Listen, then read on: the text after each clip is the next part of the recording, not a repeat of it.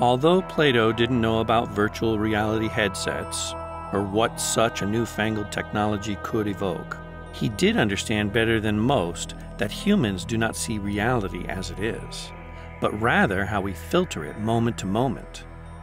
His famous Allegory of the Cave, which is arguably the single greatest thought experiment in the history of philosophy, explains, via the mouthpiece of Socrates, very simply that we are prisoners who confuse shadows on the wall, which are artificially manufactured by an unseen burning fire, as if they were real, men and other living things.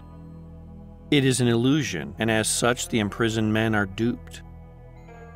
Today, with the advent of ever-increasing scientific advances, we are on the threshold of better understanding why consciousness evolved and how it works.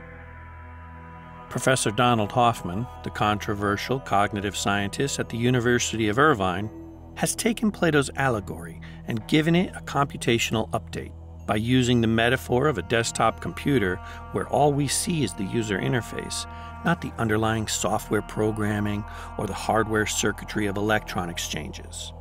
Accordingly, what we see, hear, smell, touch around us is a filtering mechanism developed by evolution to ensure that we focus on what will allow us to live long enough to pass on our genetic code. In the past century, we have come up with various models to understand consciousness, from Dennett's multiple drafts to Leary's 8 circuits, to Dehaene and Cheng Shou's global neuronal workspace, etc. Yet each have been hindered by their use of limited metaphors. This becomes much more apparent when the computational semblance of the mind faltered, when neuroscientists and philosophers realized that awareness was not merely digital. However, with the advent of virtual reality, augmented reality, and mixed reality, our models of how consciousness functions are becoming much clearer to grasp, since we now have the ability to simulate in 4 dimensions an all-encompassing environment artificially. Using VR and MR as touchstones allows us for the first time to better appreciate how our brains construct the world around us via incoming data streams. Consciousness is a forging mechanism, which by its attentional posturing enables it to fully immerse in a world of its own making, even as it remains mostly unaware of how such a magical performance occurs. Simply put, we live not in an objective cosmos distinct from our interactions with it, but rather in a rendered universe where our participation and our observations are fundamental to our interpretations of it. This becomes transparently obvious when we realize that the most sophisticated virtual reality headset known to exist is our own brain. However, by exploring manufactured VR accoutrements and the varied vistas that they can create, we have, perhaps for the first time in our history, the necessary tools to synthetically reconstruct how the brain perceives and interacts with reality. This essay is an examination of how the advent of virtual reality changes our understanding of human consciousness and how future researchers will benefit by employing its many iterations. The virtual brain. Brian Greene, the physicist polymath at Columbia University, recently made a Paris observation about why human beings cannot visualize the quantum world or extraordinarily large timescales. Our bodies evolved to a middle-range environment, where what was vital for our evolutionary survival was dependent on resources within a certain physical parameter. Because of this Darwinian dictum of eat or be eaten, our brains didn't develop the capacity to truly envision what 10 dimensions may be like, or what occurs at the level of a photon, or nanotime durations, or what was before the Big Bang, etc. Yes, we can imagine and we can speculate, but even here we have limited models with which to work.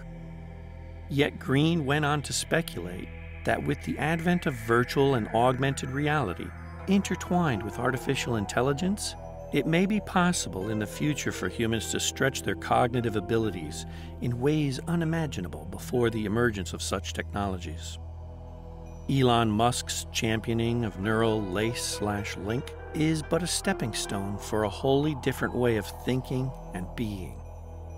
It may well be that the very reason we have yet to see a major breakthrough in the study of human consciousness is precisely due to our present cranial limitations. Just as the field of astronomy achieved greater success with building better and more refined telescopes, and molecular biology blossomed with more powerful microscopes, the study of the brain and awareness necessitates radically new tools. Our future devices and instrumentations need to go far beyond electroencephalography, EEG, positron emission tomography, PET, magnetic resonance imaging, MRI, and functional magnetic resonance imaging, fMRI.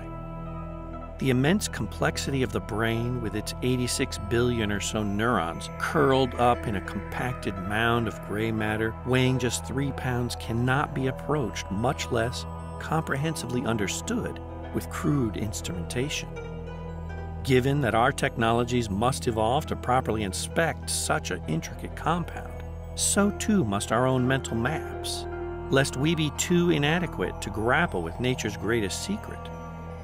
This is why I believe that virtual and augmented reality is a dramatic stride in the right direction. For example, last year I attended the Oculus Connect conference held in San Jose, which highlights the latest developments in virtual reality hardware and software. One of the keynote speakers was the video gaming pioneer John Carmack, who pointed out two of the most important and fundamental hard problems in getting virtual reality to work seamlessly: spot-on rendering and time-corrected latency.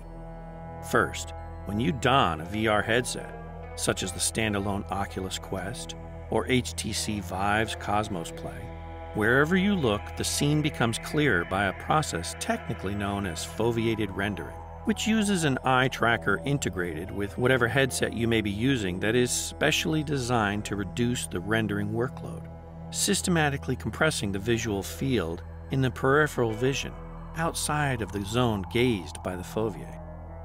Some headsets use a less sophisticated variant called fixed foveated rendering, which doesn't utilize eye tracking and instead assumes a fixed focal point.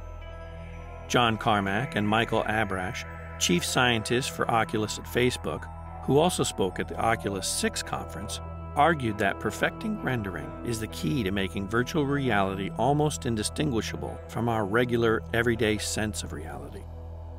What is most intriguing about this in relation to our own particular form of attention is how our brain is literally a rendering machine, which provides us with only a small smattering of information via our senses whenever we pay attention to a particular occurrence or scene.